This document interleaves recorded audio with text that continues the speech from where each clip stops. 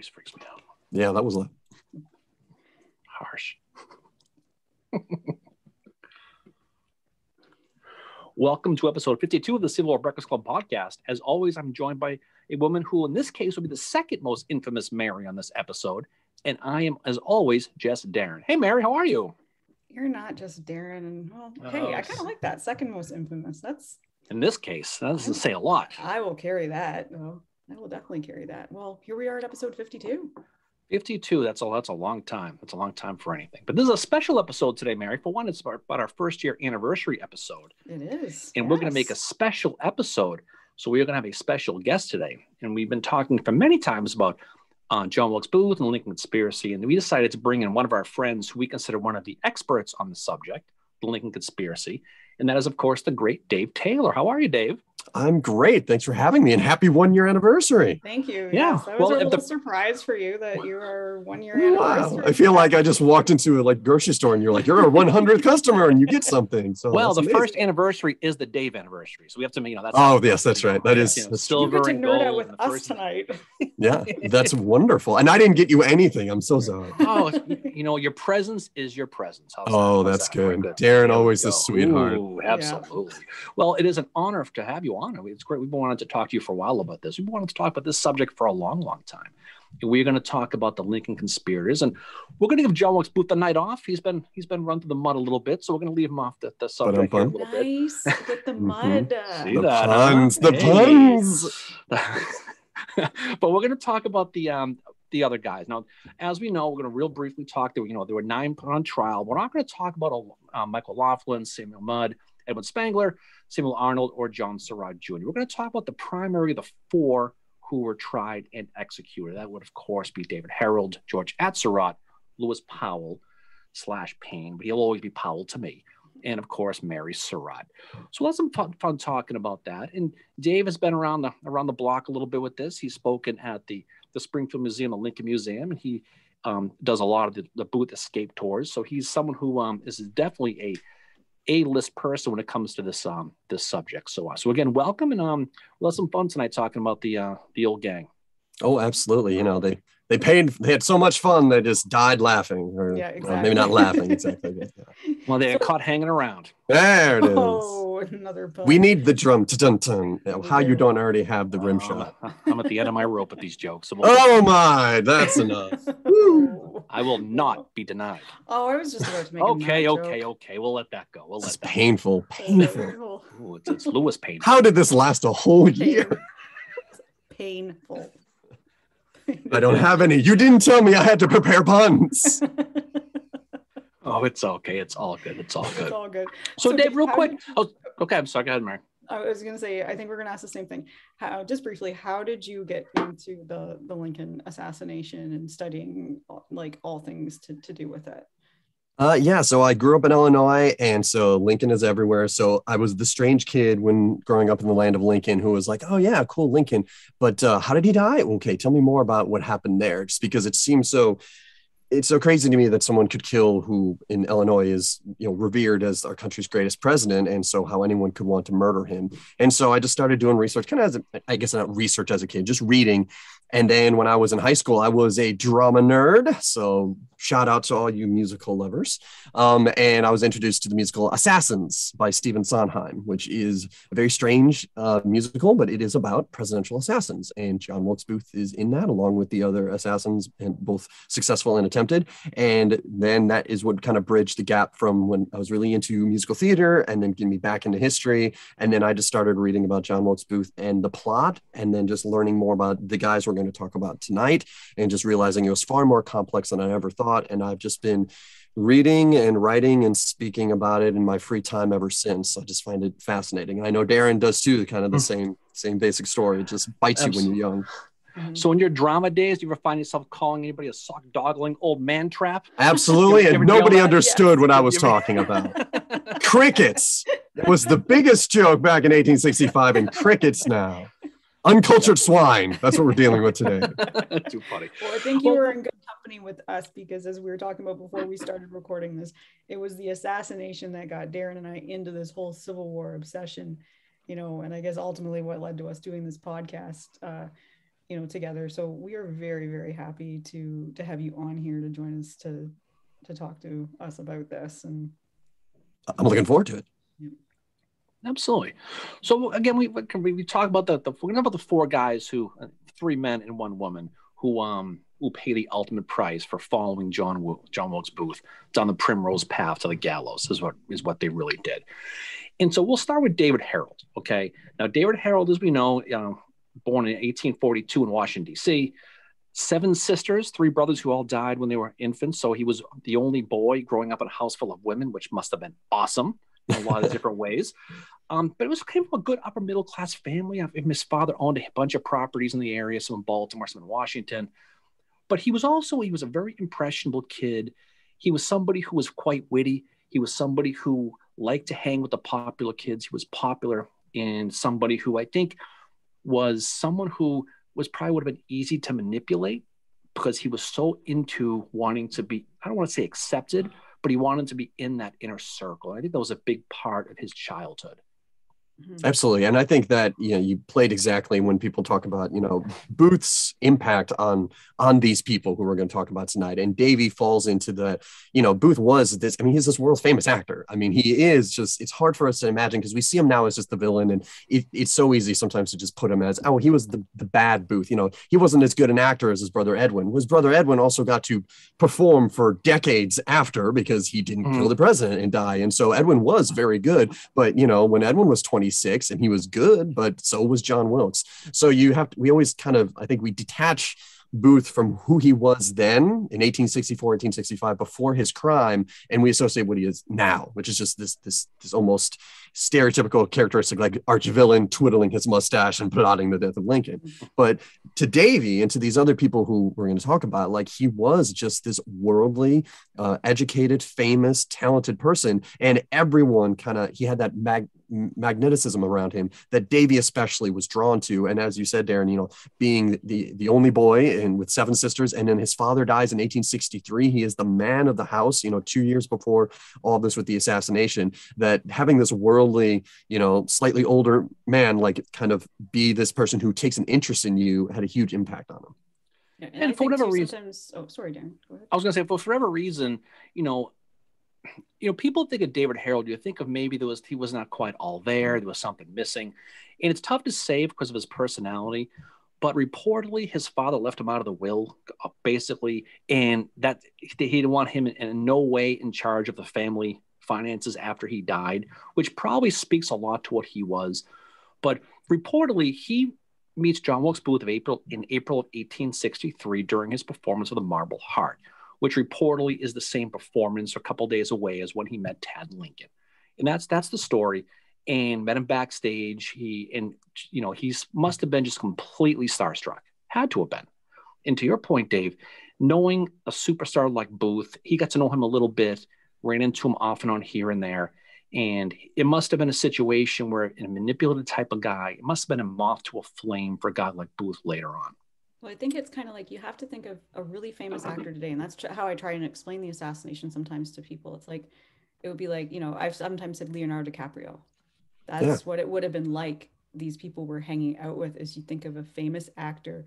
For some reason, I always think of Leo. I don't know why, but I just do. And this Leo could do it. Let's make a new biopic, and Leo can be Booth. He's a little old, but he can do it. He can do anything. Like it's like Leonardo DiCaprio is hanging out with these guys, so of course you're going to be starstruck, And that's how I kind of, put it to people this time. Like, imagine one of the most well-known famous actors, and he's killed the president. But then think of it in the context of, imagine these, people who are hanging out with him, and he's bringing them into this conspiracy, and he's able to, he's very manipulative with them. He's able to latch onto certain parts of their personalities and draw them in, and I just, like I said, Leonardo DiCaprio is what it would have been like. They were hanging out with. Yeah, and everyone wanted to have something to do with him. Like, why wouldn't you? Of course, if I could be friends with Leo, I'd be friends with Leo. Yeah, exactly.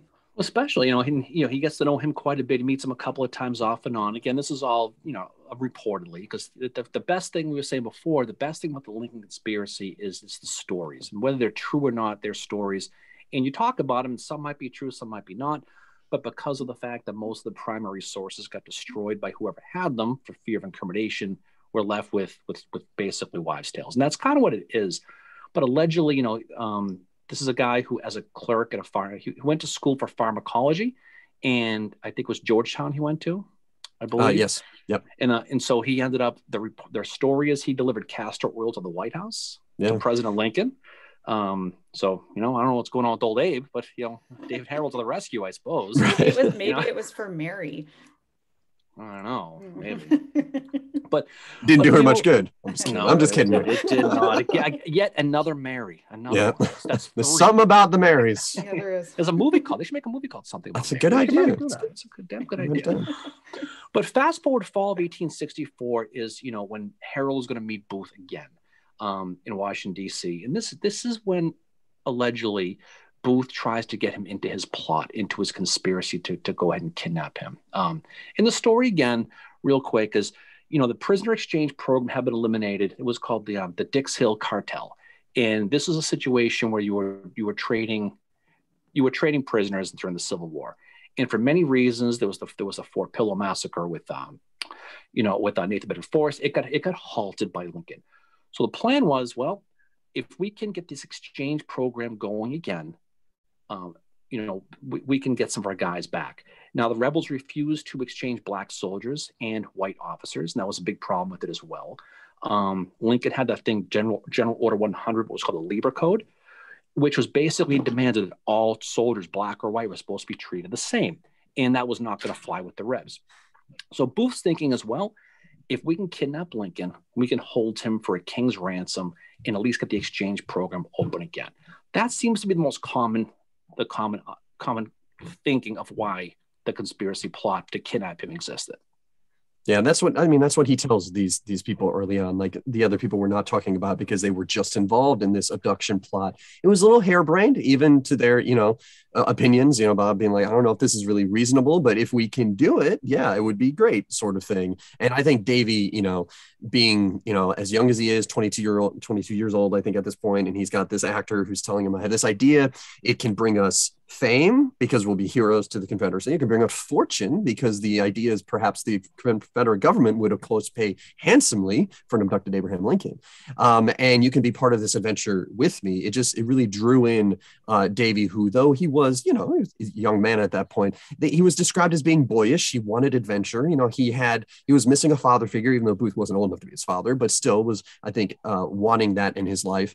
And I think one of the biggest misconceptions with Davy is that, as you pointed out, Darren, that there is this idea that he was maybe not all there, that he's mentally inept and stuff like that. Thinking that you get it everywhere. Reading about that, I'm like, this is a kid who, he's a pharmacy clerk. I don't know if that conception of him not being all there is completely true. I think he was just the kid that wanted to be popular. And when somebody like Booth comes along, and Booth is the type of guy that he's bringing people into his inner circle that he is going to benefit from. And Davy, when he was a kid, he would go bird hunting. And because of that, that made him very familiar with the Maryland countryside. That is going to be so beneficial to Booth. So he's looking for this kind of mutually beneficial relationship. Like, how is this going to help me? So obviously, in being the charismatic person he is, Booth is going to come to know Davy and learn this about him. And I think that's one of the reasons why he's going to bring him in. And because he knows that about Davy, he's going to be really, play into what Davy wants, which is to be liked by him.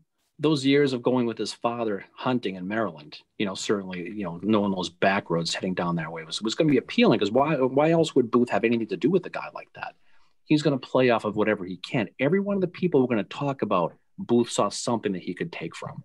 And for David, it was clearly his knowledge of the countryside.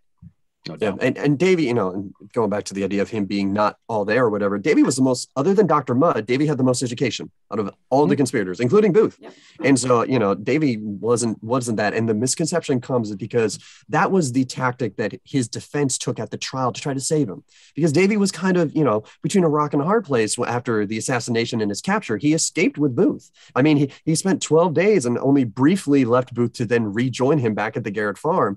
And so, there wasn't a lot of hope for Davy, even though he didn't kill anyone, but with law of conspiracy and everything, he was in a real bad place. And so the best possible defense that they had for him was to play him off as simple-minded and that he was easily manipulated and things like that. And part of that might be true, but I think it's been way overblown in years since. And really, Davy always gets the short end of the stick that, some books play it off as if he's almost mentally retarded, as if, he's just... in Ken Burns?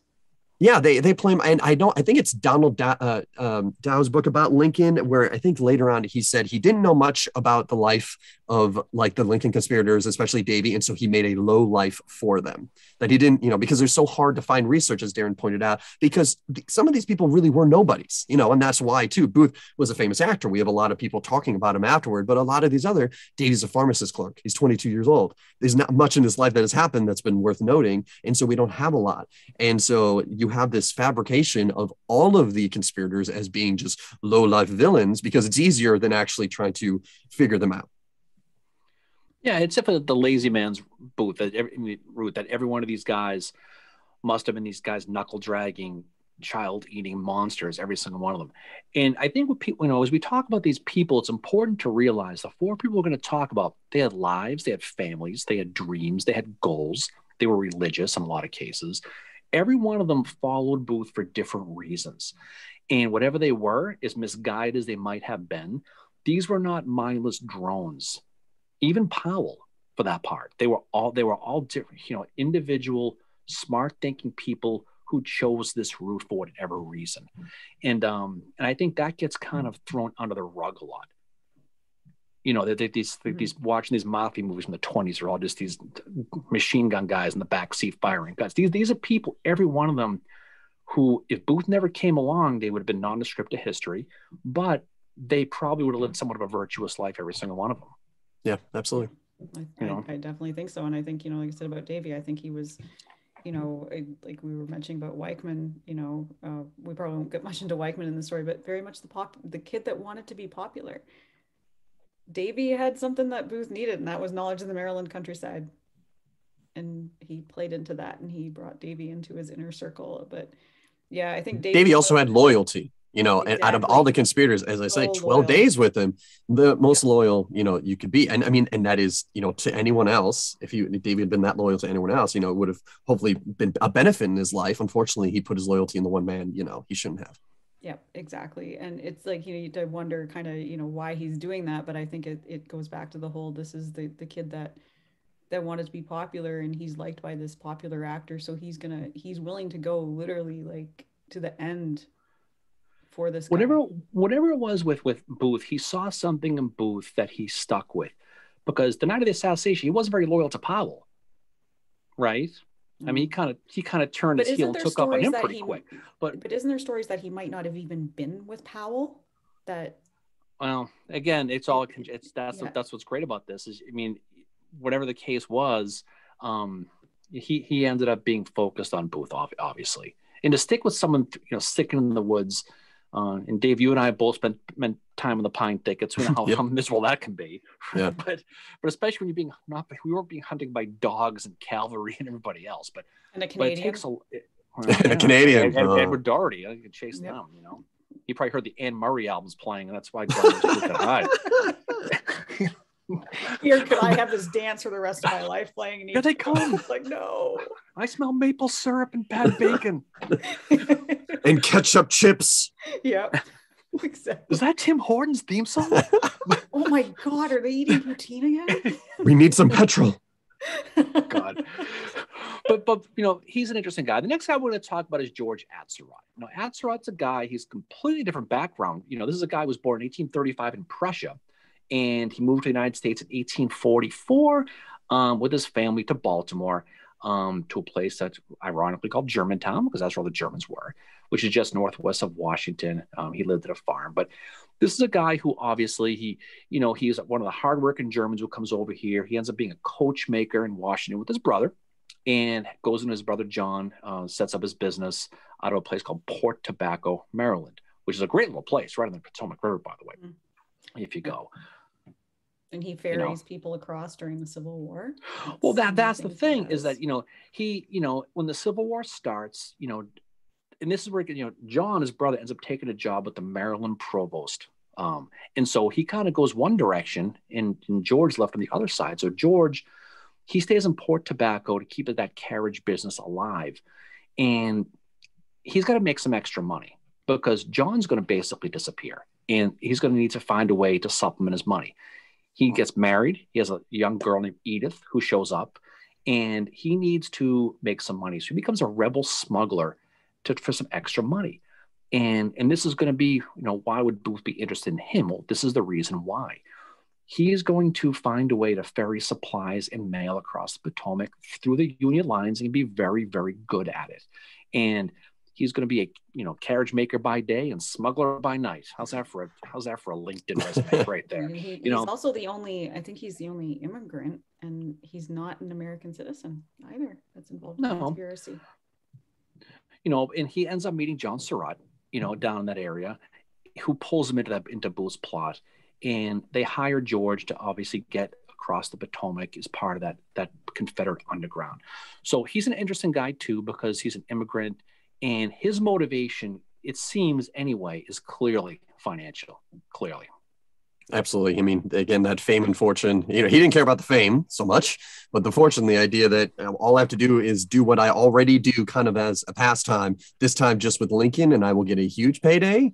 Fine. Like, that sounds great to me. He's Confederate in his leanings, but it's funny. I see George as kind of like he would, if it was reversed, if he hadn't lived in Southern Maryland and he was somewhere else where he was, I don't know, if he was in the South and there was Union people there who were paying him to do something clandestine for them, I think George 100% would have done that. Oh, I think you could have bought his sympathies for whatever you wanted. I agree. So picture you're a carriage maker, you're German, and there's not a lot of real strong sentiment towards foreigners in this country. Thank God that's changed. But especially in the Civil War with Germans, right? Especially here comes John Surratt offering you an opportunity to make a lot of money. And to your point, Dave, I already do this. What's the big deal? I've got a baby. I've got a wife. My brother just took off. I can't run this carriage company on my own. The Civil War basically kind of really screwed that up. So of course he's going to agree. And the thing about old George though was, his plan, he was going to wait at Port Tobacco and then to get, ferry Lincoln across. He was never even supposed to go to Washington. He was just supposed to stay down there. And the whole thing kind of went off kilter once the whole thing went on.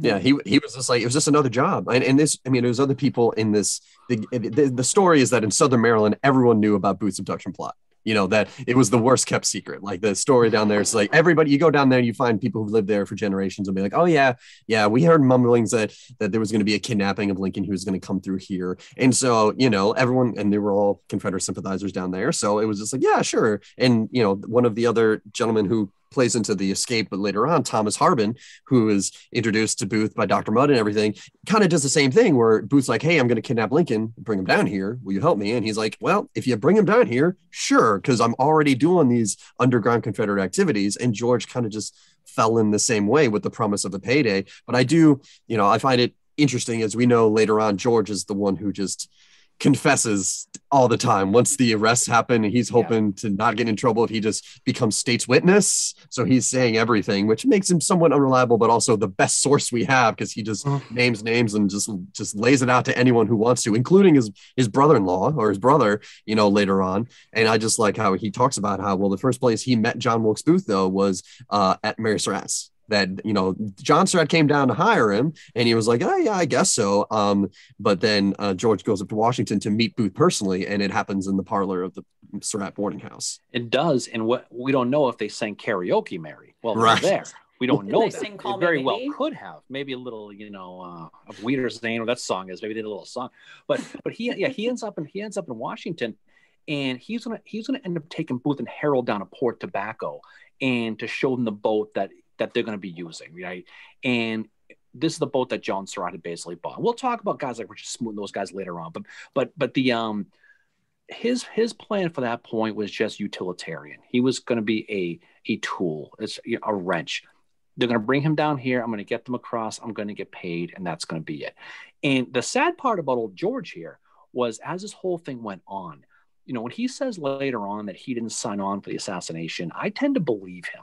I really do. I do too. And the thing about it, though, is he was a guy who really did whatever he could to turn state's evidence at this trial. And all the prosecutors did was just say, okay, and then use other people to corroborate that, and then screw them. Is kind of what they did. Oh yeah. So he it was unfortunate for him.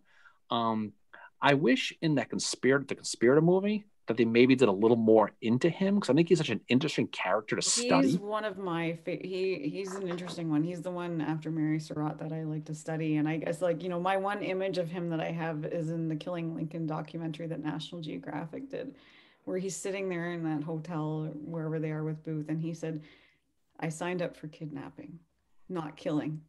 And it was just like, when I saw that, it really, hit me again. I'm like, wow, maybe this guy really did not, they're dragging him in this more and more. And like, you see Booth in the camera flips to Booth and he's like, "You're in this and you're not getting out at all." And that just shows you, like, again, it goes back to how manipulative Booth could be, that he knows he's got George, and George, I think at that point, knows he can't get out of this. Yeah, he's blackmailed, for lack of a better word, because even after, so this abduction plot isn't taking place. They bring George in like January of 65. Yeah. And then by then the whole entire plan that Booth had started, in the fall, was about kidnapping Lincoln when he was going to the soldiers' home, which he's not doing in the middle of winter now. And so George then just ends up kind of hanging around, and Booth is paying for some of his expenses in Washington and things like that. And so he's just waiting for this thing to happen or not.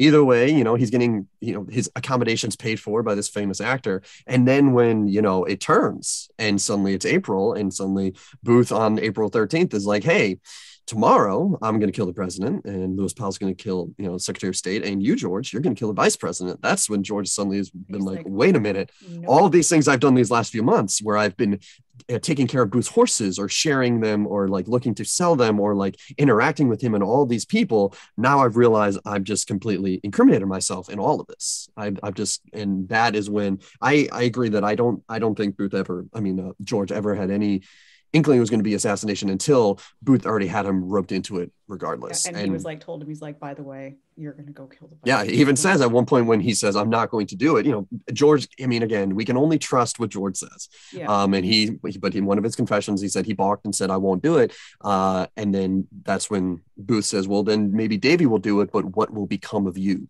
And so he had George wrapped around his finger. And, we always, in a lot of documentaries and stuff, they say, well, on the night of the assassination, Booth, shoots Lincoln, Powell stabs Seward, and George Astaroth gets drunk. And I've done it for the laugh before too. But really, I think instead of taking it as cowardice, I think it's his conscience that he didn't want to do it. He couldn't bring himself to do it, because I don't think he, first of all, believed in murder. And he especially, even though he'd been blackmailed into it, he still wasn't going to pull the trigger for Booth. Yeah, there's just something, I don't know. I've always like seen George as being that way, like not in it for, it's like, because he's just finding out about this. Like, it's not his cause. Like it's not his cause. Before he's supposed to do it, he's like, "What?" But the thing about it too, to do this, and now you're telling me I have to do this. He did hang around that Kirkland house, though. He checked in. He followed Booth's orders. He didn't make a run for it. So Booth at that point was a spider, and you got in the web, and you were stuck, and that was it. But he hung around, and is, even according to the Weichman book, he could have ran, but he didn't. So I don't know if he was vacillating, but I don't think there was ever a situation where he was actually going to go through with that. I don't think it was ever going to happen. And Booth realized that too. We were talking about Davy and Darren's point about how he bailed on Powell, and Mary, you brought up in Michael Kaufman's book. There's very little evidence, like concrete evidence, that Davy went with Powell to to Seward's house. There is only an article that came out in a newspaper, if I'm remembering correctly, like a few days after the assassination, that said that he was the lead, but we don't have a source. I don't think we have a good source for that, like where it came from. And I think there's good evidence that part of George's confessions are accurate, that I think Booth, seeing that George was faltering and even the blackmail may not be enough, really Kaufman puts out there that Davy was supposed to be the point man, that maybe he led Powell to Seward's, but then he deliberately left, not worrying about chaos or any of that stuff, but to go check on George, and to maybe the two of them together were going to make an attempt on the vice president. But at that point, George had abandoned the Kirkwood, locked the door, and left. And that's why Davy didn't have any other choice other than get on his own horse and escape after Booth. Well, there's that story where people heard the pounding on the door. It's likely Yeah, Davy knocking on the door. And yeah, so, the lady who was the wife of the hotel keeper said around 10:15, someone was running in the hallway, pounding on a door, and that the assumption is that was Davy looking for George. And that's again, we to the beginning. That's what's great about these stories is that you never know. Was it Davy looking for George? Maybe he was the one who, per John Wilkes, make sure he gets there. But again, you never know. You never know. So that's probably. But also, we have all that stuff in George's room that he locked that belonged to Booth, and stuff that could have helped him. There was a map in there, and there was Booth's coat along with some money and other things. So the assumption is that Davy, even if he wasn't going to help George, wanted to get that stuff for the escape, but because George had locked it and left, he was stymied and had to just leave. And that's why Booth, we talk about his famous diary that Booth, just has this because he doesn't have the supplies he was supposed to have on the run. He's got to make do with what he had.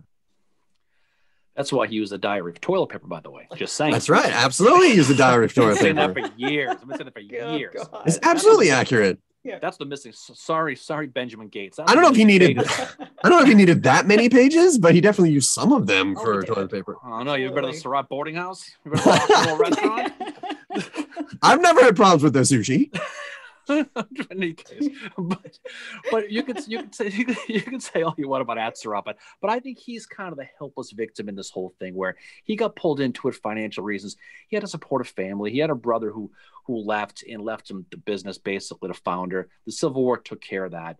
He had to find his way. Doesn't justify what he did, but you can see the wheels in his mind going. I just got to do what I've been doing, and I'm going to get a bunch of money. Why wouldn't I? Yeah, I think that the hope was it wasn't going to happen too, because he's the one. He doesn't attack the vice president, and then he goes toward Ford's and afterwards and sees the chaos that's going on, and then he doesn't know what to do. He spends. You'd think of, if I'm committed, I have an escape plan. He didn't, because I think it really wasn't something he thought, he was hoping wouldn't happen. It was a bad dream, and Booth was just being crazy, and that's why he rides the stagecoach, all night, then just goes to a hotel, checks in, leaves early in the morning without paying, and tries to make his way out, because he's like, what do I do now? Because I never thought that this was going to happen. Yeah, he always thought it was probably just going to be kidnapping, and he finds out April 13th. Oh no, it's not. They want me to kill the vice president. Like, where does your mind go as a human? Like, and what do you do? Because I think Booth was manipulative enough that even if George had straight up said, we talk about, and I've noticed before, like, they all of these people we're talking about, I think the reason they paid the ultimate price is because the evidence shows to some degree that they knew what Booth was going to do, and they did nothing to stop it. Some of them actively assisted in it, and some of them, like George, just didn't do anything about it. And but at the same time, if I was in the same shoes, what could I do? You'd want to feel like I would be the hero. I would go to the Metropolitan Police Force and be like, John Wilkes Booth is going to shoot Lincoln. But at the same time, like, first of all, would they believe you? And Booth had wrapped him around so much in all of this that what repercussions would it be for me? It's not worth the risk if I can somehow just get out of it. And the other thing too is he is a German immigrant who is not who's going to believe him? Citizen. And you look at my favorite corps in the AOP is the 11th Corps. They're primarily German. They don't get treated very well. So there's this kind of on either side, he's not looked upon very highly. So some of that could have factored into it. Like, I know Kaufman writes about how he was seen differently from the other conspirators. Like, people would see Booth and Surratt as being very gentleman-like. And then Atzerodt was kind of the awkward guy. Old plug tobacco. Yeah, who looked weird and hunched over. Didn't really fit in with them. Dirty. And I think that's kind of the culture, with who he was from, the prejudice against him as a German, as an immigrant, as somebody who's not an American citizen. And I think, when you're looking at George Atzerodt and what has happened to him, what he goes through, like, you have to think about that too, that's some of that is factoring into his story as well. Yeah, it is a lot. Now, before we go on to Powell, this is possible. We'll take a little quick digression. What do you think the point was really when Booth decided he was going to kill Lincoln? I think a lot of it was Booth's own vanity. I truly think the war was coming to an end. He saw it, and I don't think he could live with the idea that with the war over and everyone coming back as heroes, and the respect that people would have that they fought in the war, even, on both sides, that Booth, he had been kind of, because he was affluent, was able to just piss away the Civil War without having to get his hands dirty. And I think the combination of Booth being a Shakespearean actor, who acted out these being the savior of the Republic, of being the Brutus who slays the Caesar, and him believing that Lincoln had become a tyrant, combined with the fact that it was already too late to do anything about it. It really was, but Booth maybe thinking that if I want the greatness associated with this great event in which so many people have died and fought and gained honor from, this is what I'm going to do. I think it was almost pure vanity, with the idea that it would help the Confederacy, the South would rise. All of that, I think, is just lies Booth told himself to just deal with his ego, that he couldn't deal with the fact that he had plotted something great and had planned all these wonderful things that were going to happen to him, and now it was for nothing. And I need that greatness that I guaranteed myself. But do you think it kicked in earlier, though, is my saying? Because, there's the stories. There's the story of the Lawn letter, for example. There's a story of the Charles Shelby letter, right? Where some of it might be urban myth, might be true. The story where, someone sent a letter to the National Hotel with all these details of the assassination before, and it was delivered to the wrong room, and Booth never got it. And then, of course, there was the Selby letter, which is the one in 1864, that a woman saw a guy look like Booth. She dropped a letter on the train, and it talked about, and this is the letter that allegedly that really freaked Lincoln out, that he held on to in his desk. Out of all the assassination letters, this is the one that resonated with him. So do you put any credence on those? Do you think that there's any truth to that stuff? I mean, there were threats against Lincoln, no doubt. But in terms of them being connected to Booth, one of the first witnesses is Mary Hudspeth in New York, talking about how she found this letter in a gutter on a streetcar.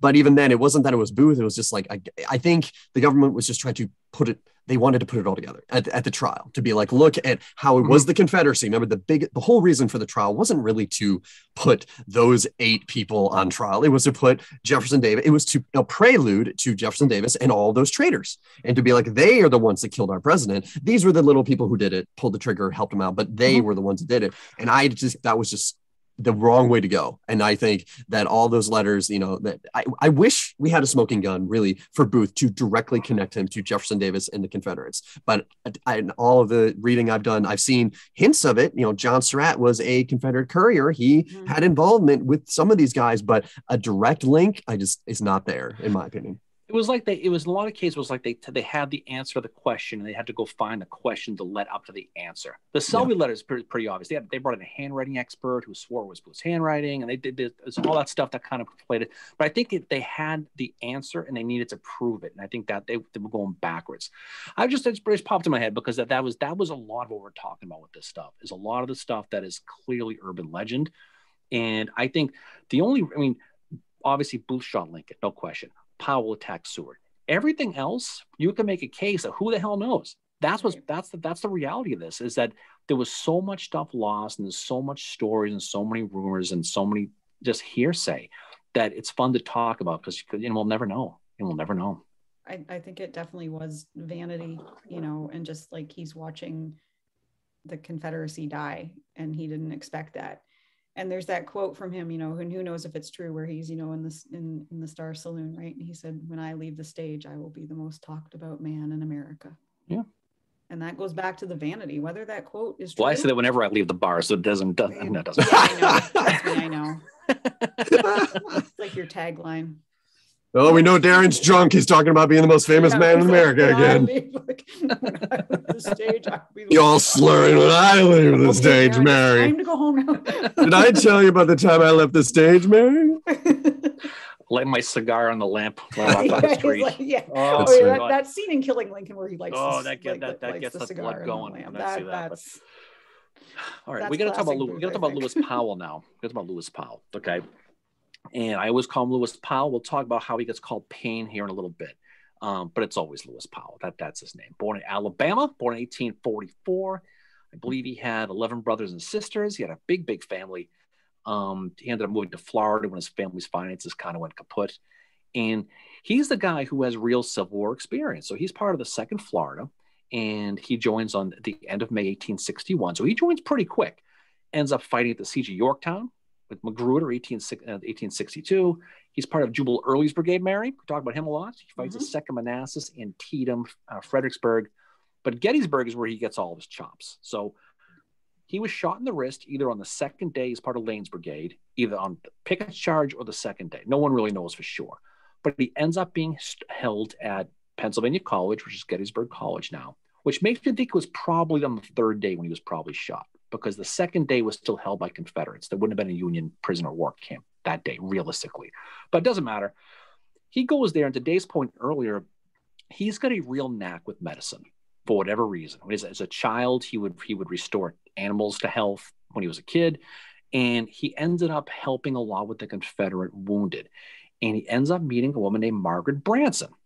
And this is a woman who is from Baltimore, and she's a lot of civilians. They came down to the area to help the Confederates, and she takes a shine to Powell, and he's going to ultimately get transferred to a hospital, a prisoner of war camp in Baltimore. There's that great story about how she snuck him out of prison. Who knows if that's true? If they put the file, he escaped with air quotes. He escaped. But there's that story she bribed the guard with. Yeah, she brought him a cloak and brought a cake with a $10 note in it, and that he used the cloak and the $10 to bribe his way out. And it's a great story if that's the case. Yeah. But regardless, he does get out, and she does help him escape. She ends up living. And it's I think it's 16 Utah Street, which is the same road that Camden Yards is on, Mary, by the way, where the Orioles play, just a little bit north of the ballpark. And there's a boarding house there. And he's going to ultimately end up going back to the Confederate Army. He joins Mosby's Rangers, winter of 1863, give or take, in that ballpark. But he's a guy he's young, but he's got a lot of fighting experience, and he's somebody who was a capital C Confederate in the war. He also survived being kicked by a mule. Right in the face. Yeah. When he was a kid. Yeah. So he's good with animals, but just don't get behind. That's how he learned to be good with animals. One mistake, then you learn. Don't go behind the mule near the legs. Yeah.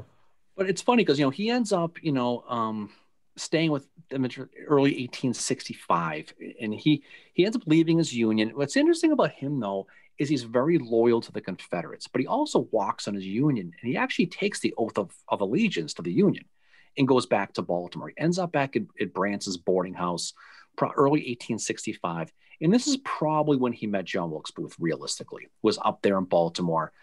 And there's connections where, he was working at a place I believe it was a china shop he was working at. So you could literally say he was a bull in a china shop, Mary.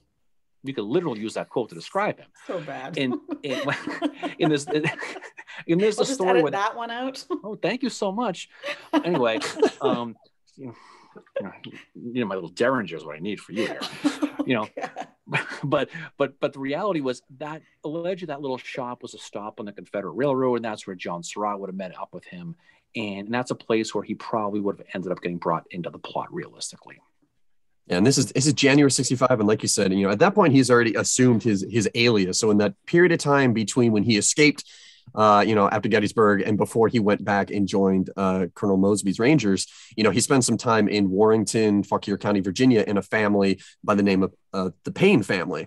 And so he's kind of like hanging out with them, befriending them. And there's I think the guy who's in charge of the home is John Payne, and he's got like a nephew whose name is Lewis Payne. And then kind of from then on, whenever Powell got in trouble, that's when he started using this alias. He kind of stole this kid's identity, which is, I don't know if that's a very classy thing to do, but that's when he signs his oath of allegiance, like you talked about. He does L. Payne and stuff like that. And so that's why, in all the books and everything after the assassination, his identity, he was the mystery man. He really was. And there's a great book by author Betty Owensby that's called Alias Payne, Lewis Thornton Powell, the mystery man with Lincoln Conspiracy. And because really no one knew who he was. I mean, because he, even after the arrest, he wasn't talking to the authorities. He barely told his lawyer. His lawyer took 2 weeks through, the trial had been going for 2 weeks before finally Powell tells his lawyer his real name and where his family is and everything like that down in Florida. And so he really was, like you said, Darren, he was a Confederate kind of through and through. And he entered this plot of Booth's with this soldier's mentality that, we talk about, I don't know if we'll get to the end of them, the last words of Powell when they're putting the execution hood and the noose around his neck, and they, the executioner is saying, "I hope you die quick, Payne." Even then, they still call him Payne because they don't know any better. He says, "You know best, Captain," and he still has that, that military, that soldierly look about it, and that's what he followed Booth as the same way. He saw Booth as a superior, and this was a cause it was played to him as a cause that would benefit the Confederacy, and this was something that he joined first to kidnap, and then even when it switched to assassination, you don't question your orders. Once you've decided, you do what is told to you. And Powell, that's what happened to him. He was definitely Booth's best soldier, no question. And what's interesting about Powell, though, he showed some cracks in the armor. There's that story where he kind of saved some Union soldiers when he was part of Mosby's Partisan Rangers, protect them from a farm they just pillaged, and so he's an interesting cat in a lot of different ways. But he's certainly somebody who was clearly he was Booth's muscle, and he knew that he was going to be the most loyal guy. He had to have been realistically only guy Booth probably 100% trusted in the entire thing, and that's kind of what the way it went through. But he, to your point, best captain. That was he was a soldier. That's what he was. Yeah, and I think that's the huge difference between him and someone like Atzerodt. Atzerodt, when it came down to it, wasn't about to follow an order that was to murder somebody. And Powell, having been a soldier, was. And that was the defense, Powell's defense attorney, his closing arguments. There wasn't much hope for Powell. I mean, he stabbed the Secretary of State, in the face, and he, broke Frederick Seward's head. A piece of his skull popped out with his gun, and stabbed, a bunch of other people. There wasn't much hope, but that is what the defense attorney, William Doster said. He said that it was the South that had turned him into a killer. That it was the war, it was slavery, it was being a Confederate, that, you can't blame him for doing what he did, because he had been trained, since through the war to become this machine, and Booth just became gave him the direction, that he required. And so it was a good attempt to kind of to save his client, to condemn the Confederacy in general in the South, and the whole, environment that Powell grew up in, to try to save him. But yeah, exactly as Darren said, he was the muscle. And, you said he trusted him the most. When they get to Surratt, when Booth and Harold get to Surratt Tavern and are talking to John M. Lloyd and get their thing, and before they leave, what do they say? They say, I have some news if you want to hear it. And Lloyd says, whatever, tell me if you want. And Booth says, I'm pretty sure we have assassinated Lincoln and Secretary Seward. There was even though Seward survived, Booth was confident, and he didn't say the vice president, which I think is very telling, that he had no, because if Davy, whether he knew or not that Georgia didn't go through with it, Booth wasn't ready to brag that they killed the vice president, because he wasn't sure. But when it came to Powell, he knew he could trust Powell to get the job done. And it was only by a miracle that he didn't kill Secretary Seward. Exactly. Yeah. Yeah. And at the trial, they his attorneys are going to try to soften him a little bit without much. Like this story, allegedly Powell wanted to, apologize to Seward for what he did. And he tried to say that everything against Mary Surratt, she was innocent. And by then the die was cast with that. And so he was somebody, if you don't want to say he was a robot, but he was a trained killer. And he was somebody who, unfortunately, if you're going to do a plot like this, you have to have a guy like that. There's no question. And the interesting thing too, is I think when Booth read the papers and read about Seward's sons, what had happened to him, he was appalled by it. He was like, this is not what I asked him to do. Yeah, Davy said, he felt bad about the sons. Yeah, I asked him to go after just Secretary of State, not his kid. Well, you mentioned before about how he was talking to Lloyd down at Surrattsville. There's those stories where they weren't even sure how the heck the secession was supposed to go. Like, if you kill the vice president, it's not like it is now. The president pro tem, the Senate's the guy who was supposed to take over. A guy named Lafayette Foster was the guy who would have taken over. Mm-hmm. But they didn't even know. And there's that story of Booth was kind of asking a friend of his, like, so not for nothing, but who follows him? And the guy just started laughing after a while. He's like, it doesn't. You'll never get that. You'll never get that far, But it goes to show, and if you can probably see that once Richmond fell, you can see Booth snapped and decide he was going to your point, just out of vanity and to do the whole thing. But before we get to Mary, it's funny talking about the kidnapping plot of how silly the whole thing got to. My favorite story is the one how they were gonna shut the lights off and throw Lincoln off the balcany, and at Ford's Theater, and he was going to come right back on again. David Blaine it. He's gone. Like he's gone. Copperfield. Where'd he go? Yeah. Well, it's funny because allegedly, Edward Spangler was the guy who put the lights out, right? And that's what they wanted to accuse him of, but I don't. And there's that story where when the actual assassination happened, allegedly he couldn't get to the light, and then you had Peanuts holding the horse, and it's so funny because it turned into a Keystone Cops of who was supposed to do what at the end with the whole thing. And when you read the accounts of, because you could read 5 different sources and they're all 5 different stories. Mm-hmm. You know, they're all George Atzerodt. You know, I've said many times, Peanuts got screwed. I've been saying that my whole life. Because he got kicked and hit with a knife. he got beaten up. He's a poor little guy holding the horse. And he gets beaten up. But yeah, there's a lot of that though. But Powell's certainly somebody who he was a soldier right up until the end. And to your point, he says best captain. He knew he knew his fate the entire time of the trial. And I thought Norman Reedus did a great job playing him in the movie too, by the way. Yeah, I thought so too. Didn't have a lot of lines. I wish he had more. But he certainly had that. He certainly had that mentality. Well, but we also know. Oh, go ahead, Mary. Oh, I was going to say the thing I remember about Powell, again going back to the Killing Lincoln documentary, is just when they're sitting in that hotel room in the initial meeting, and he's like, "It's pain. I ain't going by Powell no more." And then Booth's like, "Could you get it straight?" And then they go back to when he's in the shooting gallery, and he's like, "It's Powell," or whatever. He says the reverse, and the look on Booth's face, he just rolls his eyes. It's like, could we not? Just could you pick one? That must have just been for the audience benefit to know who this guy is. They had to throw it in twice. That's what I'm thinking. It's like, but just like Booth, like the guy who played Booth, his reaction, he's just rolling his eyes like, okay, could we not keep changing the alias that you have? Because if we get questioned. Well, and he did, because I mean, when he first, came to this rat boarding house, he decided to pretend to be a Baptist preacher named Wood. And I mean, his dad was a Baptist preacher, so it wasn't a bad alias because he knew from his father, what that would look like. But I remember Anna Surratt or Honora Fitzpatrick, one of them, be like, well, that he'd make a queer preacher. I don't know if he's going to convert a lot of souls because he just seemed so out of place. And and nowadays Powell is the poster child. I mean, you show pictures of Lewis Powell to people, like I show it to them, and he was a handsome man. I mean, you talk about Booth being the handsomest man in America, but if you put Lewis Powell next to him, I mean, I'm okay saying it, that Lewis Powell was one handsome dude, and that is, he looks like a Calvin Klein model in his mugshot photographs. The colorized photos of him. Is he the youngest? Yes, because I think he has his 21st birthday in prison. Yep. Around he was born 1844, right? Yeah, so put him in 2021, yeah. Okay, yeah.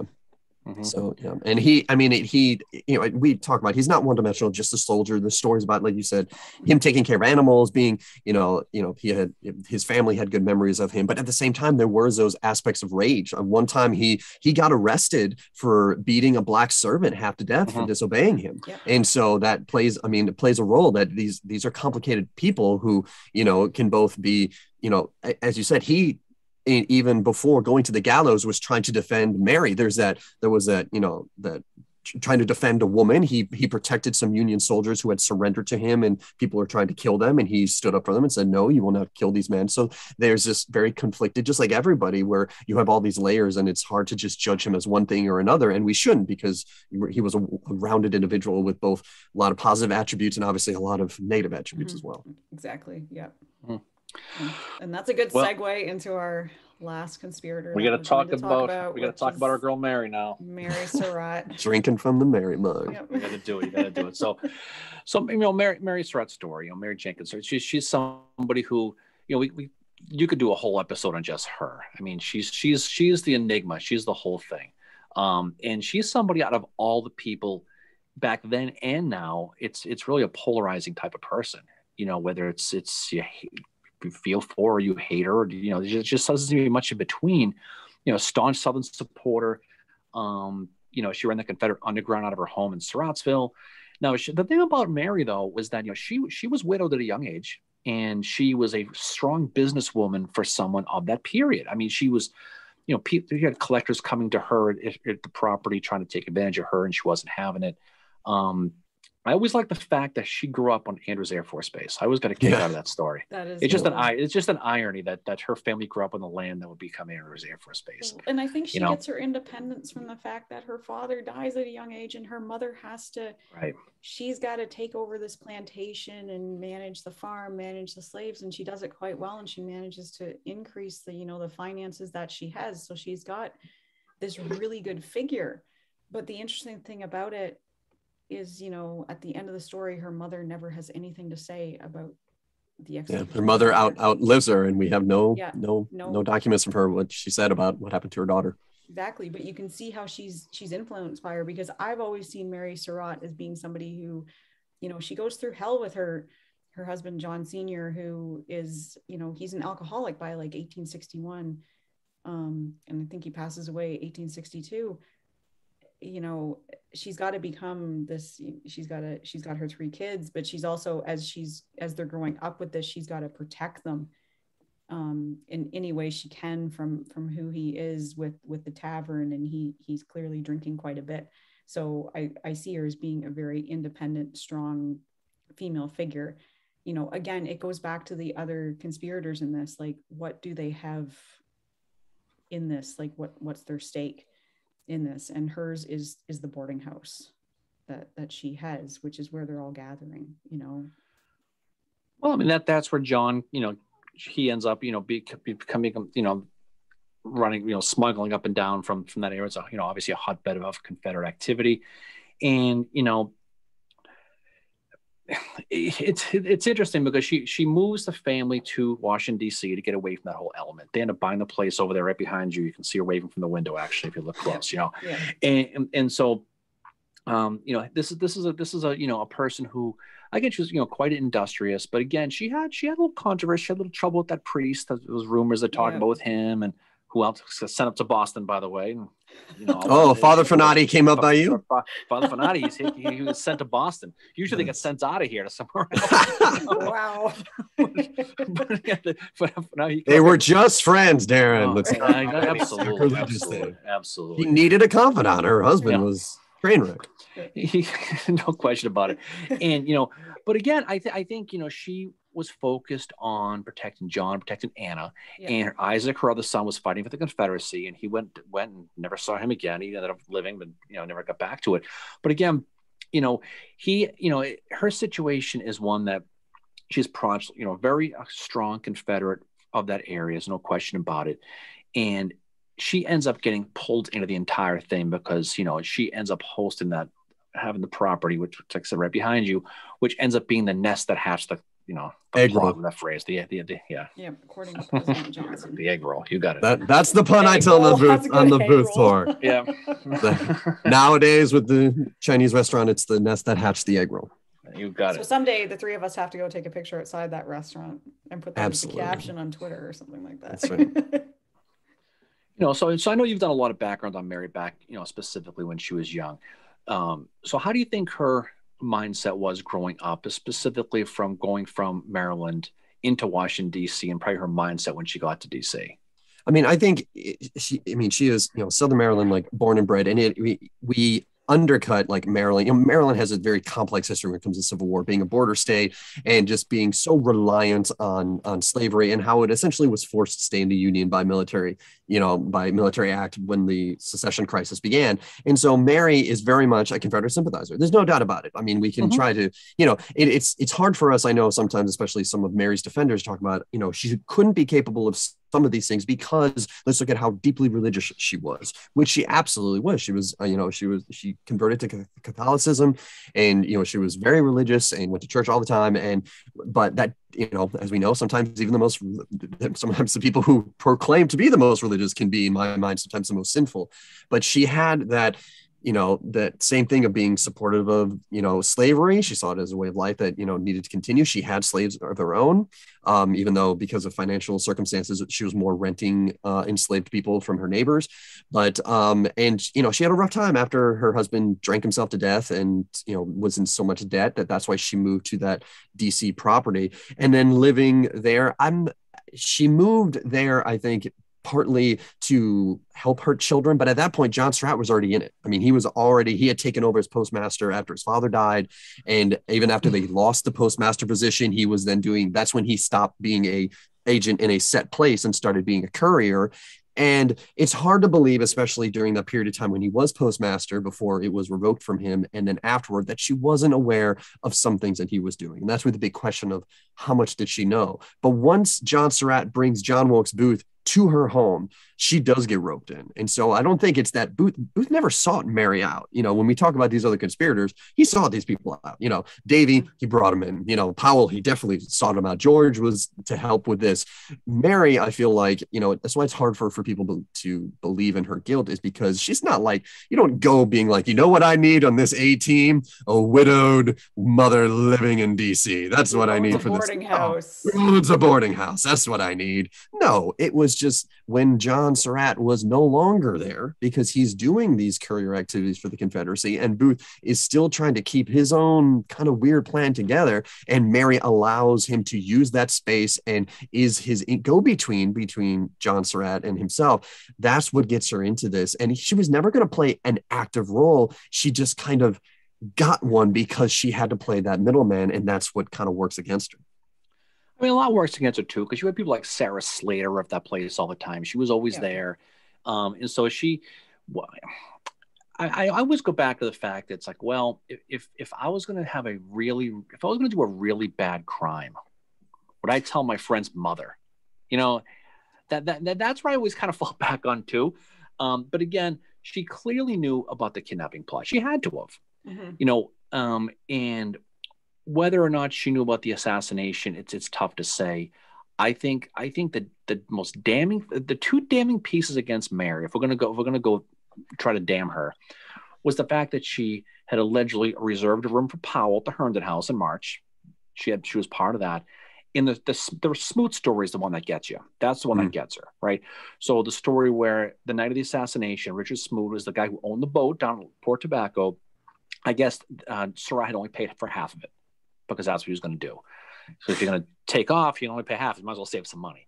Yeah. So he comes knocking on the door the night of the assassination, looking for the money. And I guess Mary is like, you need to go because they're going to use it today. And I don't think I could be wrong, but I don't think that story came out till after. Yes, it was quite a bit after that Smoot finally told that story. Yeah. So that adds a little bit of credence to the fact that she knew something was going down that night, whether or not it was the assassination or not. And then there's a story, the Weichman story, about, like you referenced earlier, about when they were coming back from Clinton or Surrattsville, that, you know, all this happiness will be turning to gloom. And she was asking about when the soldiers' sentries leave their posts. And there's all those little stories that again, it's all hearsay. But if I'm going to sit here and say, well, if I'm going to hang my hat on Mary being guilty, it's the Smoot story, because that's the one that there's really no explanation for. Yeah, that she used those words. And that's the thing with Mary. It's funny how we have all these small pieces. And, you know, the biggest, you know, the problem about Mary is that you have the witnesses where we really put the evidence on are unreliable witnesses. Absolutely. Like I tend to believe most of what Louis Weichman says on the stand, you know, the boarder who testified about Booth being there. And because we have other witnesses who verified that, and that, you know, he would have conversations with Mary when John Surratt was out and things like that. And I tend to also believe John M. Lloyd at Surrattsville Tavern, who's, you know, when he says that when Mary came that day, that she told him to have the shooting irons ready. Someone's going to call for them tonight. And so but they are, those witnesses also, we have to question them, because Lloyd is told the night of the assassination, I think we just shot Lincoln and we killed the Secretary of State. And then Lloyd goes to sleep. You know, he's just like, all right, well, have fun with that. Bye. And, you know, Weichman, as Mary alluded to earlier with Davy Harold, is the kid who wants to be involved, and Booth manipulates him too. He gets Weichman wrapped in this as well, like doing things for him, you know, I think there's a telegram that John Wilkes Booth sends to Louis Weichman saying, give me the address of Powell, you know, at the Herndon House or whatever you're saying, that Booth is trying to wrap him into this as well. And that's where it gets complicated. Where do we put our trust when we have these pretty damning statements from these guys, but they themselves are also very questionable? Yeah, I mean, the Lloyd story, because it took him a little bit of time to come around to that story. I think he had a little time in Capitol Prison. Then he finally woke up and said, well, I better tell this story. Yeah. And so, again, a lot of this, it goes back to covering your own skin with a lot of this stuff. And my whole thing with her was, there's no way she's completely innocent. It's just you have to really, really, really stretch it out. You know, my Mary Surratt glass notwithstanding. She clearly knew something. Whether or not she knew about the assassination, is it possible she still thought there could have been some sort of kidnapping plot? I suppose they had nowhere to take him, though. That's the other thing too. Yeah. You know, like he was, you know, Booth was talking a lot about how Joseph Johnson was going to be going to the mountains and he was going to be fighting the guerrilla war, and maybe he was going to take him there, and who knows, maybe they were going to go to Eden, Oklahoma, maybe, who knows, that was right? But, popular place. Exactly. We're gonna hit Granbury first, and we're gonna go to Enid. We'll get you there. But I think, you know, you wonder too, because you know how much, you know, John Surratt, I mean, was he ever going? Were they holding her basically bait for John to come back too? I think but then there was you know, these reports that John Surratt was seen in Washington that night too, which ended up not being true. So you wonder how much they really knew. The night of the 14th of April, I always equated to what 9/11 was like here, where all these rumors, all these stories, you know, you're hearing horses running through the streets as rumors there's the Confederate cavalry and, you know, coming back. And so you can imagine the sheer mayhem and all the stories that came out of that and all the different urban legends that we still deal with today. I do think, you know, she was kind of held for like to bring her son out of where he was, which was in Canada. Those darn Canadians. Up in Montreal, and he never shows up. I think that was definitely a part of it, but also they had enough to hold her. I think they wanted him. Absolutely. They wanted John Surratt, but it wasn't, you know, that sometimes I feel like people, and not that you were doing it, but there are some people make the argument that, oh, Mary was innocent. They just wanted John. I'll be like, well, they wanted John, but also look at what they had on her. Look what they had on her. But they also wanted John. And I think they were playing into that, like, oh, he's her son, so he's going to come be the good son and save her. I'm not sure if he could have, though, to be honest. No. I think if John Surratt would have come back, I think they would have added him at a chair. I think they still would have the evidence against Mary. And maybe just because they might get worried about doing, you know, executing a woman. But really, I always look at too, like Mary was, in their eyes, Mary was guilty. Like really, I mean, you look at the final votes, you know, we don't have the exact vote counts, but they found her guilty, and they found 2/3 majority decided that she should be executed. And yes, you have a clemency plea where they say, you know, but the clemency plea isn't, we think she's innocent. It's, she's guilty. We have established beyond a reasonable doubt that she's guilty, and not only guilty, but deserving to be executed. So you voted twice for each one of the conspirators when they were deciding the guilt and then sentencing. They did 2 votes for each conspirator. Are they guilty? You just needed a majority vote to be found guilty. And then should they be executed? Then you needed 2/3. So we don't know exact vote counts, but still she was found guilty, and enough people, at least 6 out of the 9 commissioners, says she should be executed based on the evidence. And then even though 5 of them wrote a clemency plea, it wasn't because we think she's innocent. It's because she's a woman and her age. It was more chivalry that made them do it, not any question of her guilt. And it really, up until the point where she was hanging by the end of that rope, people were saying, look at this evidence. It was only because, and it's interesting how that plays into the dynamic of Victorian womanhood and masculinity and chivalry and stuff like that, how she was capable of it all during the trial when we have all this evidence. But then the second we punish her in the same way that we would punish a man for this, then we have done something wrong, that there's something wrong with society. She is a woman. How could we have done that? And it's interesting how it plays into just these bigger ideas. Well, I think it's the PR, because it went from hang her to, oh my God, we can't possibly hang her almost overnight, right? Yeah. And you look at the 9 guys, Hunter and Couts and Howard, Aiken and Clendenton and Wallace and Foster and Tompkins and Harris, all 9 of them, right? Wow, way to go, buddy. Right. So I could not do that if you asked me to. So you have 9 of them. You probably had 6 was going to hang because it's majority, you know, it was 2/3 and 5. So you have to wonder, out of the 5 people who probably, we have no idea who the 5 were, who were looking for clemency. No, we know the 5 who signed it. We do? Yeah, because the clemency plea was signed by 5 of them. I don't know at the top of my head who they were, but we don't know. And that's the thing. You needed at least 2/3. They all could have voted to execute her, you know, and we just don't know. And it just had to be at least 6 out of the 9 to be eligible. But even the executioner said that he just put 5 knots in because he didn't think that she was going to be executed. And you have the same ideas of chivalry. That's why, exactly. And like Lewis Powell, we talked about him saying, you know, Mary Surratt had nothing to do with it. That is an example of that chivalry, because I'll tell you right now, Davy Harold said she's in deep in it as the rest of us.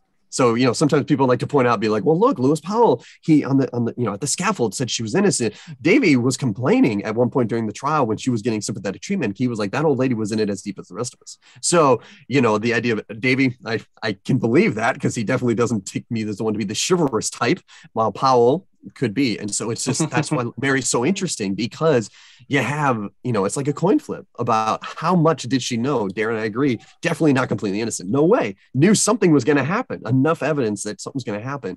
And I think based on the evidence they had, even though there's questionable nature, when it comes down to what the verdicts were, even though I disagree with the death penalty, I'm very much against it in practice, even historically and stuff like that. When you look at what they did for these people on trial, the four we've talked about tonight, the evidence is that they knew about the assassination before it happened and did nothing to stop it. And that's what that earned them the noose, as opposed to, oh, sorry, my phone's making noises. Okay. As opposed to the other four who they couldn't prove that. They knew about the abduction and stuff like that. And so whether or not it was fair to execute them is a subject of debate. But I think as kangaroo courty as the military commission was, they were as fair as they could possibly be when it came to doling out punishments based on the evidence. Yeah, and the litmus test to your point was whether or not you knew about the assassination or not. Right. And so it does. You can kind of expand this thing out. I know we're not going to talk about more people, but you look at John Lloyd knew after the fact, certainly. All the people who helped Booth, right? On the escape. But guys like Thomas Jones, guys like that, right? Yeah. They clearly knew it because he was, in the pint thicket bringing food, So you wonder where they drew the line, because they could have thrown a big net if they really, really wanted to. And they claimed they were going. I mean, they arrested all of those people, and they were on the wanted poster. It says, death to anyone who aids and abets and stuff like that. Yep. So they threatened that. But I think in reality, they realized, first of all, we can't do that. Like, I mean, could you really get away from us? Like, executing Thomas Jones helped a little bit, but all of these little people along the way, can we get away with it? And even Mudd, people like to be like, well, look what they did to Dr. Mudd. I'd be like, yeah, but look what Dr. Mudd did. I know we're not talking about him, but look what Dr. Mudd did in the months before. That's why he doesn't fall in the same category as Thomas Jones. Because did he aid and abet after? He sure did. But did he also help with the preparations? He absolutely did. Exactly. Well, you can make a case for Samuel Mudd that he knew that there was something going on before, but you could, it's pretty unreasonable to think he knew about the assassination in real time. I agree. Right. So absolutely. So in his mind, I don't buy the fact that he heard a knock on the door and he's, because of his oath, he had to, I don't buy all that. I think he knew who it was, but he probably didn't know what Booth had done. Sure. But he also got him the hell out of Dodge pretty quick too. Yeah, exactly. He sent him on his way. Yeah. Sent him off with Harold. So he knew he must have been something that. And then he lied to the authorities, which is what did him in. His own lawyer said if they would, he denied knowing Booth. And then, it wasn't until after he was arrested. He's like, oh, yeah, no, I know John Wilkes Booth. It's like, dude, what did you think was going to happen? Introduced them to, wasn't he the reason, Surratt and Booth? If people who love Mary, you should hate Dr. Mudd. Because if Dr. Mudd didn't exist, Mary would have been alive. Nothing bad would have happened to her. I've never been a fan of Dr. Mudd. But the Mudd House is great. Go visit his house. Oh, I know. The Mudd House is great. And growing up, all I heard from my grandmother was, if you do that, your name will be Mudd. Yeah. It's not really connected. It's apparently not connected with him. It is now. That's the way I see it. He told me it was, but I'm like, why do you keep saying that? She's it is now the same way. It's the same way Hooker is with Joe Hooker now. It's the same deal. Exactly. It is now. Now you can say. Yeah. But that's what my grandma always told me was it was Dr. Mudd, and I'm like, oh, okay, all right. I'm glad that made its way up to, and I can't say I've ever heard anyone use it in real life other than when I'm talking about this stuff. So that's great. My grandma used it with me all the time. If I was doing something that could potentially get me into trouble, she was like, you keep doing that, your name will be Mudd. And I'm like, who's Mudd?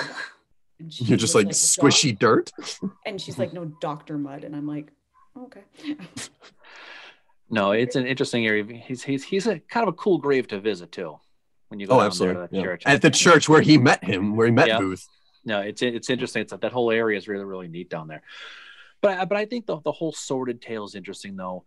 The movie we referenced earlier, that was kind of based on Larson's book there, is interesting too. The Conspirator, because we'll have her on for the book club, David. I think hopefully you're going to join us. That'll be a great time, But I think it really does show, and I think everybody who studies this should see the movie. It's not the most thrilling movie of all time. I love that movie. But it's a good movie if you're into this. It's a good courtroom drama. Yeah. But I mean, if there aren't too many 16-year-old kids who go on to sit down and love this one. It's just a Okay, dry when I was 16, movie. I totally would have been. But of course, I'm like this the whole time, Oh, I will like, say, and I think Kate Cover Larson brings it up too, is this like in the movie, Frederick Aiken, who's played by James McAvoy, it's all about, it's about him, more so than, it's about Mary, but it's mostly about him. And they make him seem really good. He was the worst attorney there. Oh, I did it. So bad. He was really bad in questioning and doing this thing. He was kind of a rookie. He was asking questions he didn't know the answers to and just like calling witnesses that were not relevant. Not a good attorney. But in the movie, just like Hollywood magic, well, it's James McAvoy. Yeah, look at him fighting for justice, this system. And my only critique is that I understand the criticisms that you put toward, that people put toward Edwin Stanton and just the entire commission and everything like that. And I'm not saying that Stanton wasn't involved in the goings on of the court and stuff like that, but I shy away from people who really dislike Stanton because not because I don't really care for him, but only because it puts all of the badness on one man, which I don't think is fair. Like, I don't really care for Stanton here, just to let you know. Well, I don't. Yeah, go ahead, Jay. It's way more than this, and it's mostly because of the war aspect of it all too. Yeah, I mean, he manipulated Lincoln, him and Halleck, and that's the different podcast. The only problem I had with this one was Kevin Kline playing him. By the way, you didn't like him? I thought he did good. I didn't. I will watch Kevin Kline in anything. Oh, me too. I thought he did great. But he was a little too Fish Called Wanda, a little too Dave for me. I like him, but I thought John. You wanted a little more Wild Wild West? John Goodman would have been great. I loved him in Wild Wild West. Wild Wild West. Yes. That was pretty good. Although Evan Rachel Ward, I'll watch that. I'll watch her with the phone book. I'm not gonna lie. but oh man, she was good. She was really good too. And you can't hit Milton from Office Space playing John Lloyd. It's too bad you couldn't have had the Stanton from the National Geographic documentary Killing Lincoln. He did a good job. Like that movie was spot on cast. That's another one that I've mentioned a couple times in this. It's great. Not really connected with the Bill O'Reilly. I remember talking about to talk about that. It is they did not use Bill O'Reilly's book at all to do it, which is why it's great. So good. And I've had people like, I don't want to watch it because I think it's not Bill O'Reilly. It is right. They used the gentleman who wrote the book John Wilkes Booth Day by Day. His name was Art Lukes, and he was the one who did it. And his book is great, and that's why the documentary is wonderful. Yeah, it is poorly named, but wonderful. Exactly, it is so good. And I thought like the guy that played Booth did really good, and I thought like Billy Campbell, who was Lincoln, was great too. Like I thought it was so well cast and so well done. And it's another one next to The Conspirator that I would, after you've listened to this episode, watch them both. That's right. What was interesting, all four of these people we talked about, they all go to the gallows July 8th, 1865. So 7th. 7th, right. What's July 8th? There was something else on July. Probably some Civil War. Probably. July 7th, 1865. They all go to the gallows, and it's almost like they're all going on a different path, right? And Mary, the whole "Don't let me fall" line. Have the whole, to your point about the whole with Powell saying the captain, best captain. Best captain. And the sad part about Powell is he didn't die too quick. It took 7-8 minutes to die. Yep. And so, but you makes you wonder, all four of these guys, what went through their minds at the very end, if they realized if they followed just a false leader and went down the wrong road, because like we said before, these aren't people who were just hired guns. These are people who all had their own lives. And I think as people study them individually, what's great about talking about them is it humanizes them a little bit. It shines light on them. Because when you talk about the Lincoln conspiracy, of course, you're going to talk about Booth, and that's all most people are going to talk about. But the people who helped and embedded him along the way all have their own stories. And I think people don't realize that there's good stories to tell. Yeah. And I think it's about, you watch documentaries about it on TV, and they really make them into villains and stuff. And like what they did was wrong, but it's about the lives that they had before too, what led them to this. We're talking about George Atzerodt, who had at the time, Edith probably would have been about 3 or 4 years old.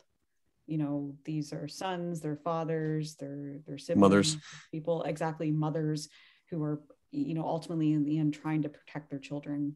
Mary probably was trying to protect John in some way. And I think when you look at these people and you humanize them, it's going to help you understand the whole Lincoln conspiracy a little bit more and the history behind it.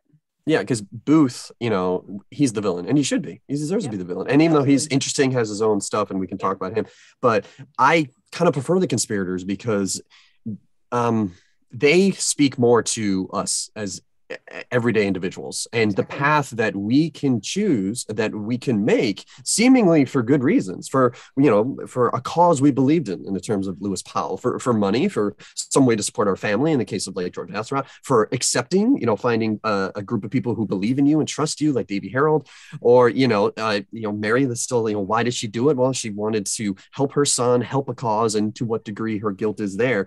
That you have good intentions. I mean, you say the path to hell is paved in good intentions, but they are the cautionary tale. At Booth, it's hard to associate ourselves. We look at Booth and be like, I'm not a famous actor who goes nuts and shoots the president. Mm-hmm. But these individuals, they weren't crazy. Booth wasn't either. But, they were just normal people like you and me. And that is why most people don't like, in my mind, to study this stuff, is because it's too close to home. It's easy to discount Booth and the conspirators as bad in every way, bad people who do bad things. And it makes us feel better as society to know there's the good and there's the bad. But we know it's not true. We know it's not. And this is an example of, these are individuals who did bad things. Absolutely.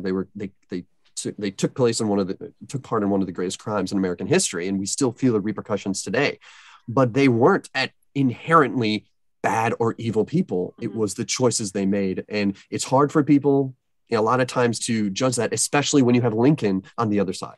Exactly. Lincoln, who we need to revere. How he's been kind of like, it's like he gets elevated in all this, which he probably was the greatest president. He was absolutely he was a great human. But at that, is it right that we take these people down into being just the worst? To balance it out, to just these one-dimensional figures who were absolute demons. It's sometimes like they just appear on April 14th and they disappear when they're executed. Yeah. And I think to understand the full story, to understand even Lincoln's presidency, you have to study them as people as well, and to understand what their motives were, why they did it. Even though we disagree with it, they made those choices, and we have to learn from them and figure out why they did it. Otherwise, Lincoln's death is hollow. And that's my biggest thing I've always said whenever people ask why I study this, because it seems like it's the bad guy. It's the sad ending to Lincoln, the great emancipator and everything. Why would you spend so much time on this? Because it gives meaning to Lincoln's death. Without it, when we just give him the caricatures of crazy Confederate actor and a bunch of bad people, then it's hollow. His death means nothing at that point, because it just shows but when you put it in context of the greater picture, what motivated each of these people, it helps show his impact on everyone. Just even the nobodies like George Astaroth or, like David Harold, like that Lincoln had such an impact on them that they would work towards this thing of killing him, shows, it explains Lincoln's importance in his own time, even from the people who hated him. And if we just discount Booth and the conspirators, we lose a central part of who Lincoln was in his own time. Exactly. No, 100% agree with that. Well, it's definitely, it's easier historically to look at Booth as the Pescara from the apostate, right? To look at that, because versus the plays he did, where he played a different type of guy, because you needed someone. Booth the only guy who could kill a president like Lincoln had to be the epitome of evil, right? In that's the way the whole mindset goes. And so you have to, it's the seesaw. It's got to be one or the other. So it's easy, I think, conceptually in our minds to put your arms around it that way, than to look at these people as complex individuals, because when you humanize them, you want them to be anything but human. And I think that's why people don't like to study them, why people don't like to even say his name, right? Because it's important to look at this, because once we stop humanizing people, I'm not sure what we're all doing here. That's what we have to do. Yeah, it is a fear to see and I mean, there is a legitimate fear to see parts of ourselves in these figures, and that makes us uncomfortable. And so we refuse it by making them two-dimensional, just flat characters. But when you really look into it, it's not that you agree in anything, but when you see the human side of it, it's uncomfortable for us. But we need to, in all history, to see, especially when we look at the villains, not because we agree with them, but to see what was the human element that led them to what they did. Exactly. Well, I think it was a good discussion. We could drop it off here. I think. Well, but it's a great talk to do all this stuff, and I could talk about this all night. It goes on. Oh, and me on too. and on. Hopefully the three of us can get together sometime and talk about this over like some drinks at the walk and roll. That's right. Yeah. And Mary's going to show off her karaoke skills. Oh yeah, Oh. we'll see. That'll Harsh, be Darren. I'll tell you right now, that'll be the worst disaster ever to happen out in that building. Trust me. Wow. If Rough. that happens, you don't want that happening. Mary, you should slap him right Is that a challenge? Trust me, about the worst thing ever to happen in that city. I'm telling you right now. She does karaoke, but I think two of you, islands in the stream. Anyway, yep. Oh God. Oh, good. Old school right there. Heard that That's song, right. just, back in my parents' car, sitting in the back of the seat with the no seatbelts rolling around. But again, it's great to talk about this stuff too, because you know what though, in normal lives, we all have our own regular lives. We don't get to talk about this stuff. Yeah. We just don't get a chance. We to get talk funny about looks when we do. Exactly. What do you think was going through George Atzeroth's mind? Sorry, sir, this is the Taco Bell drive-through. Yeah, right. but I think you study the stuff and you get to learn a lot about it. And I think the more you study this, the more it gives you a greater you learn about Lincoln more by studying this. Exactly. And that's the thing that I've come across is how much more you learn about Abraham Lincoln based on the Lincoln assassination. I think it's hand in hand. You can't tell the story of Lincoln without telling the story of Booth. I think you just have to do it. Yeah, and it factors into the story of the Civil War as well, how divided the country was, how passionate some people were about the Confederacy. You look at John Wilkes Booth, and he's somebody that, the fall of Richmond was probably what made him switch from kidnapping to assassination. Like, well, if I'm going to watch my country die, then by God, the man that made it die is going to go down with it too. I think that's how he felt about it. And that, and, as you said, Dave, the vanity behind it as well. He was very disillusioned at that point, and it all factors into the story that is the assassination of Abraham Lincoln, and you have to look at all of it. You'll never know what struggles they had to, what was going through their minds. Even Booth, for example, of what he wrestled with. But again, it's part of history, and it's something everybody should study. Definitely should not be something to be afraid of. It's something to embrace and look at, and get a better picture, a better appreciation for the 16th president, at minimum, no question. Yeah, exactly. So anyway, hey, Dave, thanks for jumping on with us. And thanks for letting me join you. It was fun. Well, you're welcome back anytime. Welcome back anytime. I think you'll probably be joining us again for another. Sounds good. Yeah, we got 4 of the conspirators who are on trial, and 1 more who came later. So I'm just saying. Exactly. Yeah. We could do the whole Michael Laughlin story next time. It's fascinating. He was a quilter? I'll tell you that next time. Well, I think we definitely have to make that happen sometime. Oh, it'd be a lot of fun, no question about that. So anyway, thanks for joining us, Dave. It's been a great time. So this will drop on Saturday morning, Sweet. and we'll look forward to seeing you on Kate's book club. Yes, looking forward to talk about that. So now you got to read the book again. Yeah, I'm looking forward to having to read it again. But yeah, and I love all of Kate Clifford Larson's books, so it's gonna be great. Nice, she's great to do. So in any case, we appreciate you doing it. This is a lot of fun, Mary. As always, the pleasure was all yours. Like I say all the time, and she's shaking her head. To say thanks for a full year of this. You've been an awesome co-host. Full year of this. Yeah. She's getting that Lizzie Borden looking right now. But in any case, again, this is a great time. So we'll definitely look forward to this. We'll definitely have you on again soon. We've been looking to have you on for a long time. So I'm glad we finally connect, and hope you enjoy Texas. Yeah, the land of the Booth mummy. Yeah, there you go. Make sure you go to 6th Street too. Make sure she lets you out and go to 6th Street, because good restaurants. A lot of places of boy in trouble on 6th Street. So okay, so I'm not allowed there. Probably not. Darren, I doubt if you would be allowed there. I have a great time. He's got a reputation. He's not allowed back. I've been to 6th Street. 6th Street's fantastic. It's a great time. Anyway, so yeah, we look forward to talking to you soon. Again, we appreciate you jumping on with us, and we always love talking about old JWB and the gang, and we'll look forward to doing this again. We will absolutely do this again, talk more depth with some of the other guys, and maybe talk about the other 5 we never get a chance to talk about. Yeah, I think we definitely will.